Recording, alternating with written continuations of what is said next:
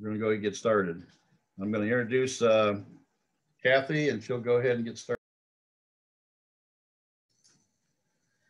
Hello, everyone. I'm Kathy Cunningham. I'm from the Summit County Fair. I've been a director there for almost 30 years, and I am their fair secretary, fair manager. So we are going to talk about how to get your tax exempt status. And Howard's going to share the screen.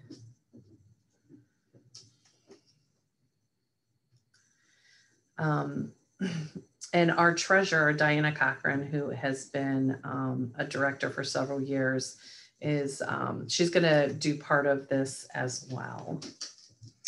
So can you go to the next slide? So the first thing that you have to do is you need to write a letter to ODA, letting them know that you are seeking your status with the IRS, just to make them aware, because you're going to have to include this in your packet. Next slide. So this is the letter that we wrote to the Ohio Department of Agriculture, just letting them know that we were seeking that. And I signed it, and so did our President Lee. And then your next step is you need to figure out if you are incorporated. And here is a link that you can go if you're not sure if you are. And Howard's going to share that screen so you can see what it looks like.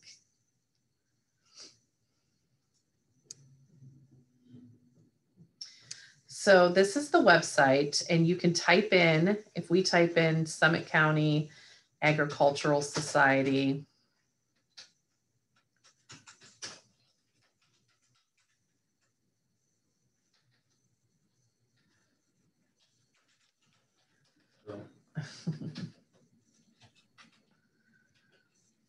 Oh my goodness. It'll fix it. Go. And then hit search. Oh, I think society is spelled wrong. Just click it up there. Just do this. Maybe it'll search that too. Okay. So right here it comes up and we are actually the Summit County Agricultural Society of Ohio. We have some weird other ones. We were in a lawsuit and the county took our name. It was a weird. So we went with this, and this is what we stayed with. So if you're incorporated, it will come up and show your active, your documents and things like that. And your document images are on here, and you will need those if you don't have them. And those are the types of items that they want. You'll have to attach to your paperwork to turn into the IRS. Okay, let's say that you are not, you do not have you're not incorporated. You have to do that. So that's the first step that you're going to do. And I have included some links in here. You don't need to push them, Howard, but this is this will be shared, and I can even share it with anyone, but this is a great booklet. I read through it that kind of walks you through the steps of getting incorporated. And that is the form that you'll need to file. And it's not a lengthy process. It's pretty easy to file that. And then I want to say, if I'm right, it's every 4 or 5 years, you have to just refile, and it's like a $25 fee. And if you forget, which in the past, I will admit we've done that, you just pay a small little fee to refile. They'll send you a letter saying, you didn't file. But it's a pretty easy step. So after you are all incorporated and you're everything, if the next couple slides Howard's going to show you is just the paperwork that we included in our, it's all of our paperwork for being incorporated. There's a couple. So this is what you might be looking for. If you're looking through files, because you are. And then the next slide is what they'll send you every time you up. And like I said, if it's a $25, the next slide, it just shows the thing that you fill out. It's a $25 filing fee to re-up yours. So now you are ready to start your paperwork. And you don't have to click that, Howard. But this is the link to the form 1023. And there are lots of schedules to these. You will only need Schedule E.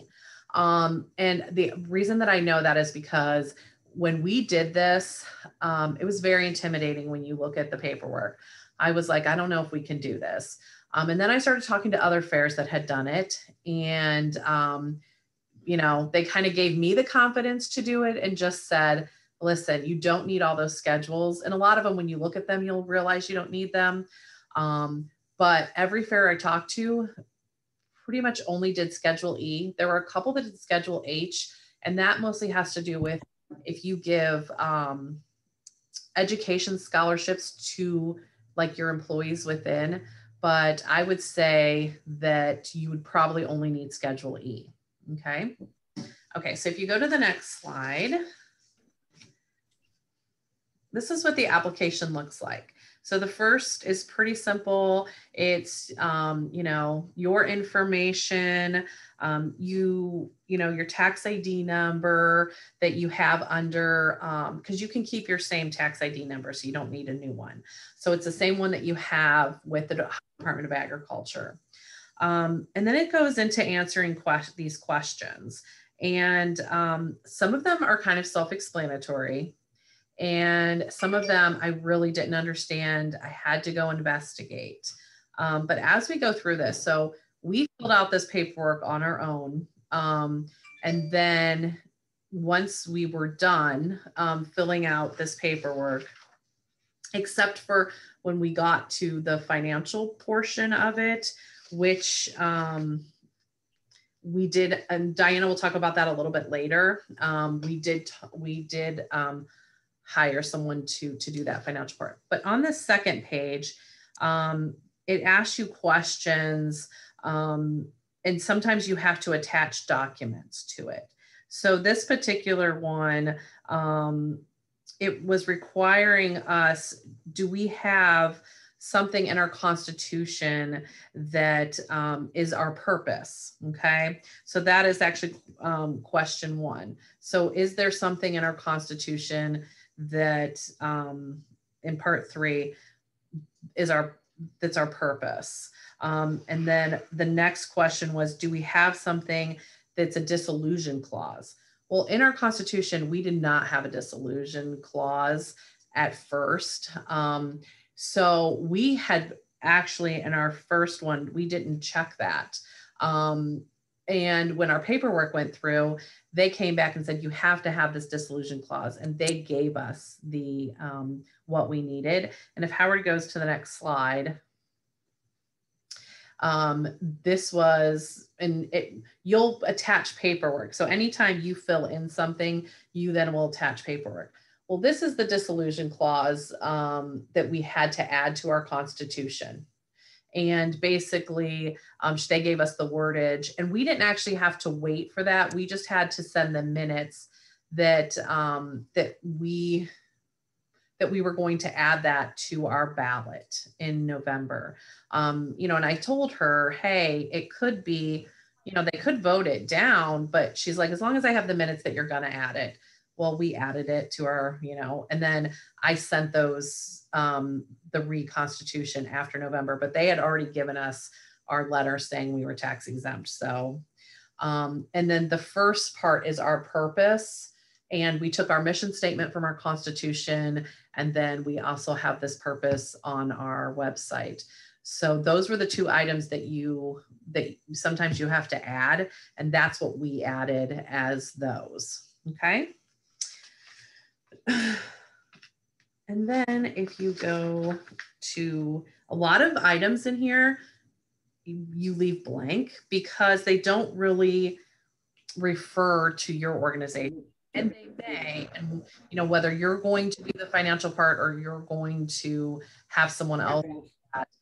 But a lot of these, you take care. Blank because they didn't. Right. Bye-bye. you know, they didn't apply to our organization. So if we go to the next slide.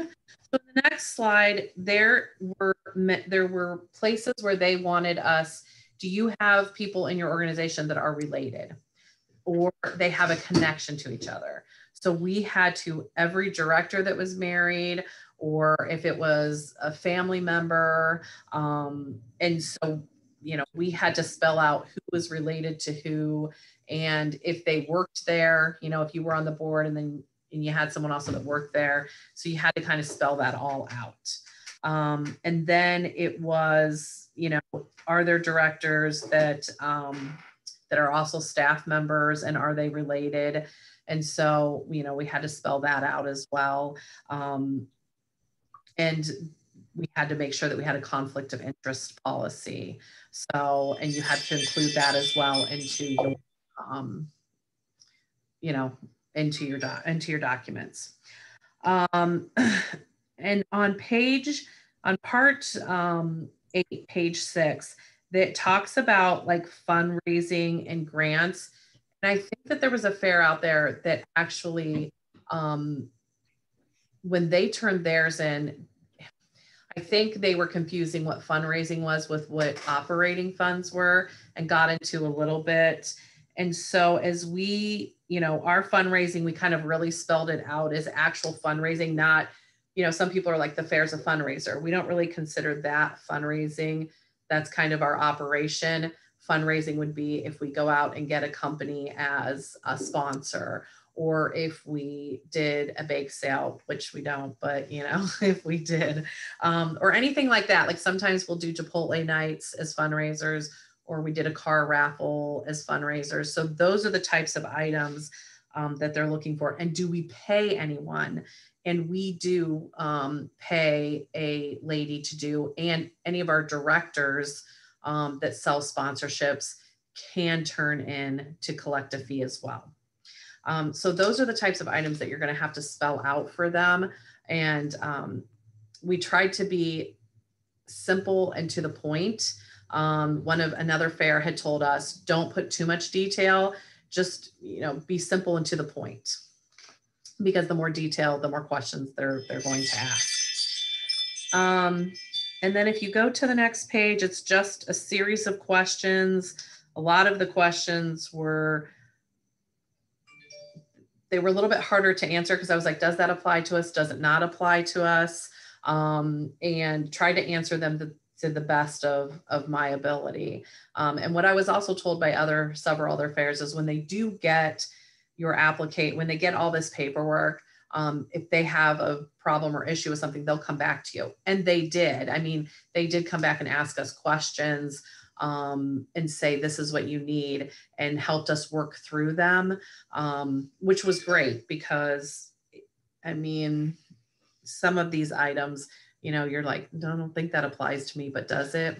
And then the next page. It's just more questions about your organization, your history. Some of these will ask if you're submitting some of those schedules. And then the next page, it's how you undertake fundraising, what items do you do, and then you just check that the items, you know, that refer to you. And a lot of these are, if you hit no, you can skip sections. The next page. And actually that part 6 is on, about the fundraising was actually on page 6. But I went over that, you know, you put where you fundraise. And just more of answering questions, and you have to figure out if they fit to you in a yes or no. And then we're going to get to page, the next page is financial, and we're going to turn that over to Diana. And even though we didn't pull this, Diana worked with the people that do our 990 to do that. So I'll let Diana talk about that. Okay, so, you know, we did turn this over to the people that do our 990. It's like 4 years on there that you have to put. If you do your own 990, you can probably figure it out pretty easy. We don't do our own 990. We do hire someone out. They didn't Diana, we charge can't us. hear you. You can't So hear me? something you're doing. Can you hear me now? Nope. Oh, no. Seriously? Nope. Is your sound off? Oh, wait a minute. Yeah, it is. Okay. I think we're hearing her. Oh, okay. Yeah, we have to, since we're both in the same room, I apologize. We have to do a double mute here because we're in the same room or echo. So I'm sorry. Go ahead, Diana. Okay. So if you look at, like, for instance, line 1 is, and you go to your 990, line 11 is your on your 990. And then if you go to line 3 where it says investment income, that's line 10 on your 990, and it's on down the line. You know, on this form, line 7 is line 11 on your 990. And it's, if you do your own 990, you can find it, but we don't do it. So I got confused and said, hey, help, you know. And the guy that does our 990 did not charge us a whole lot of money to do this. And they will go back with the most recent completed year. You do not need to rush to get your year finished if you are not done yet and your person filed the extension for this year. It's the last most completed years of your 990.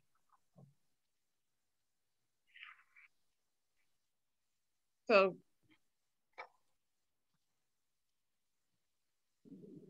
that's about it. You can go back to Kathy. Thank you, Diana. So, and we can send out information to. Your mute's on. You're both muted. Okay, sorry.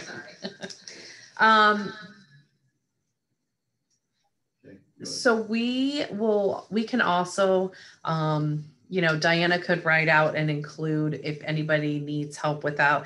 If you don't do your 990, but you don't have the money to ask, you know, where we got line 1 from, line 3, line 7, you can reach out to us and Diana would be more than happy to help you. It's just when we looked at these, we weren't sure where they contributed, you know, gifts and grants. And we had talked to one fair that was still kind of in the middle of theirs. And the attorney that was doing theirs had put like their demolition derby was a fundraiser, and it just got very mixed up for them. So we wanted to try to make it as simple as possible for us. And that's why we were like, we're just going to pay the couple $100 and let them pull out the correct figures and put them on these lines. And then if you go to the next page, it's more oh, he's on the next page. It's financial. And then it just asks you about your public charity status. And we didn't have to answer any of these questions. And then, you know, you go to the next, it's on the next page. Again, this was pretty much a blank page. None of this really applied to us. And then that's the end of the document. We filled it out, we signed it. And what's really nice about this is that it is, then the next document is the Schedule E. And this is basically, there were a few things that we answered yes to, because this also has to do with us being that we were under ODA. So we had to put in the Schedule C to answer those questions, or the Schedule E, sorry. But the second part of the Schedule E, we left it blank. It didn't apply to us. So if you go, next one. And then you have to also include a list of all of your directors, have their addresses, their title, and if they work or get any type of compensation. So I did blank that out just for this, since, you know, it goes up on YouTube, but myself and Diana, myself as being the secretary, Diana as being the treasurer, and we have Kelsey, who she's our assistant in the office. So we had to put what compensation they get. And Megan, she cleans our restrooms during our events. So we had to put that she gets compensation too. So you'll need to include that. And then on the next page, I kind of gave, you know, what you need to attach, the things like that, our purpose, the disbursement that they wanted us to put in there, and the exact verbiage of that disbursement in there. And so we did exactly what she sent us, we put in there. And then the next page is, they include this in there, which is wonderful. It's a nice checklist. So you can check and make sure that you have everything on there that they're looking for. And you include that in your paperwork. And then the locations of those dissolutions, they want to see paperwork with that on there. And then do you guys have any questions? After we were done filling it out, we then went to 2 or 3 fairs and asked if we could look at their paperwork that they submitted as well. And as we compared our paperwork with theirs, we were pretty much had answered the same questions, the same. There were a few that were different. So I called them and asked them, you know, why did you check yes for this? We felt we were no. And, you know, kind of dug in that way. There were a few that I changed because I was like, maybe that is, you know, a yes answer, not a no answer for us. And we submitted our paperwork, and it was probably 30 days. I heard from a lady, she called and she said, hey, we have some questions, and there's a few things you're missing. And so she sent me over an email list of stuff that we needed, which was that disbursement, and we needed to, there was one piece of the paperwork for our incorporation that I was missing. I had to send over to her, and we got that taken care of, and they sent us approval in May. So it was pretty quick. And then after talking to a few other fairs, it was pretty quick. Some other fairs were not. But if you guys have any questions, and we can even email and share this with you, and our contacts on here, you can email Diana if you have questions about those financials. Well, and this will be posted on the ohioaffairs.org website under the convention documents. This whole presentation will be on there. Just a couple thoughts before we get into Q&A here. The IRS does not understand our business. So your total fair process of the 52 weeks is part of your whole fund, or your whole funds. There's nothing special in there other than possibly sponsorships and fundraising type of activities. It's all meant to support the total fair operation, from maintenance to capital, and the operations and maintenance of the facility, and as I repeat myself, capital. So don't get real detail oriented in here. Kathy, what was the cost to file the form with IRS? There was no cost to file the form. Okay. It's free. You just send it in. Okay. Then the costs that you encumbered were then what? The cost that was a few $100 was the for the accountant that does our 990 to do those financials. Those 2 pages in there that are financials. I feel like if we would have done them, we would have been more, our figures would have been higher, because we would have thought they were looking for something different, but they want to pull your 990 and see if those figures match. So whatever figures are on the 990, which Diana can talk more about, she handles our finances, I do not, so. Okay. Well, and if you recall, during the spring meetings, the Ohio Department of Agriculture, in their video that we presented, is asking that you move away from them and onto your own. So, but again, we got to keep in mind, we got to keep filing our 990s. And if you fall in arrears on that, and we have a fair that fell in arrears 3 years they didn't file, they're just coming back on board with IRS. But you'll lose your tax exemption status in the system. It will show you as not being tax exempt. We had that happen to a fair, and they lost a FEMA grant because of that. They were, and then they weren't, and they lost their grant. So let's go ahead and open it to questions. If you just want to unmute yourself.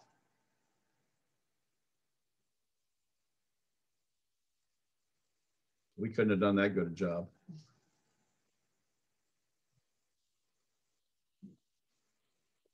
Well, while you're thinking of that, we have the next session coming up. Will be next Tuesday at 10 o'clock. We'll be on the health order, the latest health order of April the 8th. And we'll be talking about the orders that got rescinded, which was all the fair orders. And we'll be talking about that on how to look at that order and develop a health plan.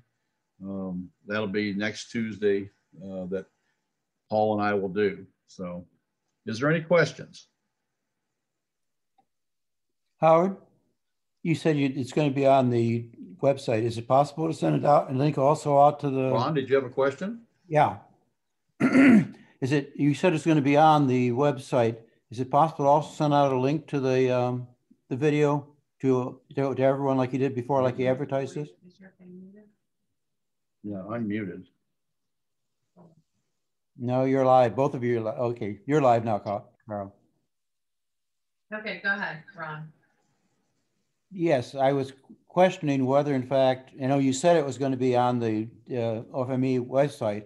Is it also possible to send out a link by an email? Yes. That would be helpful. I appreciate it. Yeah, I will forward this presentation to all the district directors, and I'll also include Erie, Ron. Thank you.